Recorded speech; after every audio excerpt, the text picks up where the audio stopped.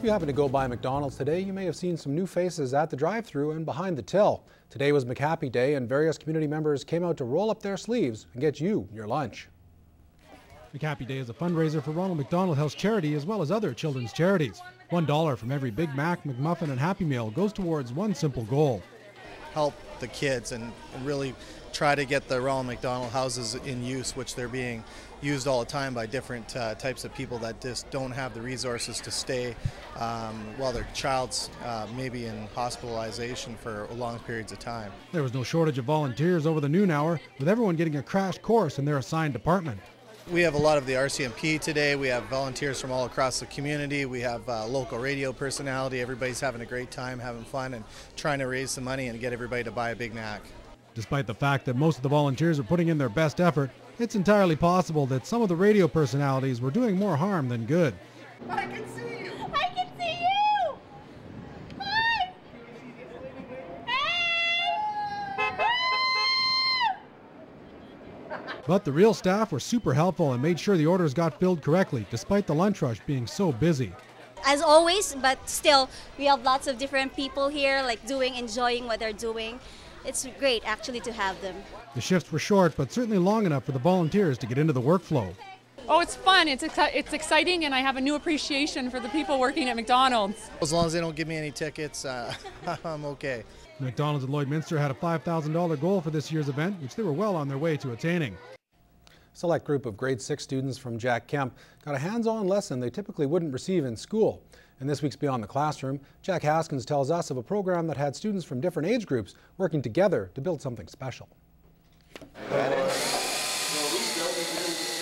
These grade 12 students had a chance to take a much younger group of kids under their wing. Their goal was to help the grade 6 students build a birdhouse. Basically, it's an outreach program from Jack Kemp to the Lloydminster Comp, where the students get an understanding of what we do over here outside of a regular classroom. It's something the youngsters from Jack Kemp have been looking forward to for quite some time. They were quite excited to come.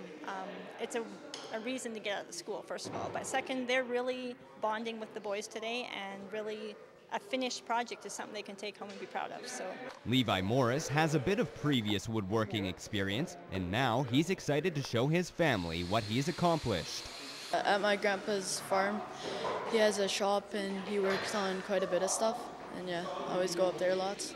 The high school students jumped at the chance to take on a teaching role for the younger kids. Feels good just to know that you made an impact in someone else's learning.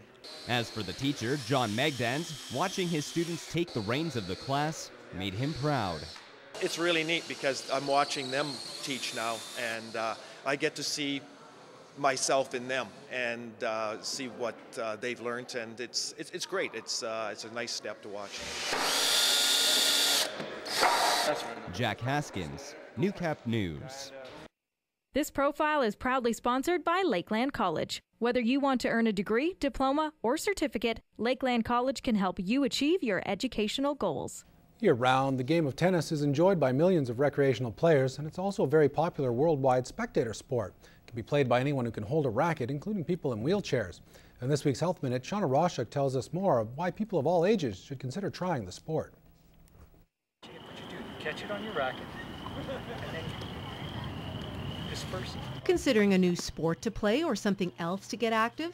Playing tennis will provide many benefits for the body. Tennis is probably one of the best cardiovascular exercises you can get because you exercise all the parts of your body as well as your lung and your hearts. Not only does tennis help with your physical skills like hand and eye coordination, but will also help with your overall well-being. It builds your self-confidence. It gives you a sense of worth because it's a challenge, and you can only improve at your level, and you play against yourself more than anybody else. Shoplin says there is no age limit as to when a person can learn to play, something he encourages everyone to try. The biggest misconception, Shauna, would be that people don't have the skill. They don't have the coordination, but we can teach almost anybody to play tennis. Those skills will help complement playing other sports too. This is tremendous for hand-eye coordination. You move your feet all the time. It's a great learning sport for just about any other sport. For this week's Health Minute, I'm Shauna Roshik. The Health Minute is brought to you by Dr. Scott Poxon. Your eyes deserve an optometrist. Here for your eye health. Dr. Poxon, your optometrist for your busy life.